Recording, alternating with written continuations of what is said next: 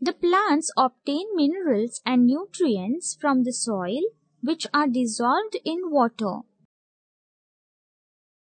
They absorb water with the help of roots. To absorb more water from the roots, there has to be loss of water from the plant.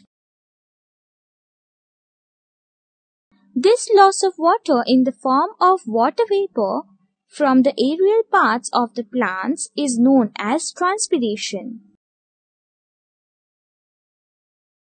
Transpiration is brought about by stomata of leaves. Transpiration is followed by translocation. Translocation is a process through which food and absorbed minerals are transported to each and every cell of the plant. These processes occur when there is enough quantity of water with dissolved minerals in the soil where the plant is growing. Similarly, in animals, many processes occur simultaneously. For example, man sees food, picks it up and puts it into the mouth. The food is then digested by the digestive system.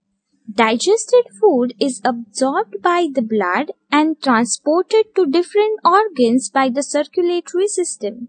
Undigested food is excreted through the process of excretion.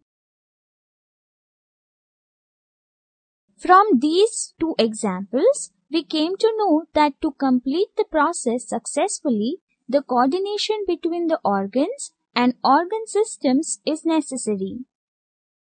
If there is a lack of coordination in organs and organ systems, then the desired process will remain incomplete.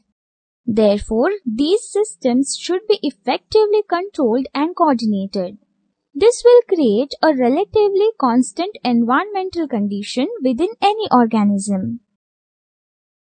Such a steady state maintained in the body by different systems is called homeostasis. Homeostasis is essential for optimal functioning of an organism and also for perfect coordination between external environment and internal environment.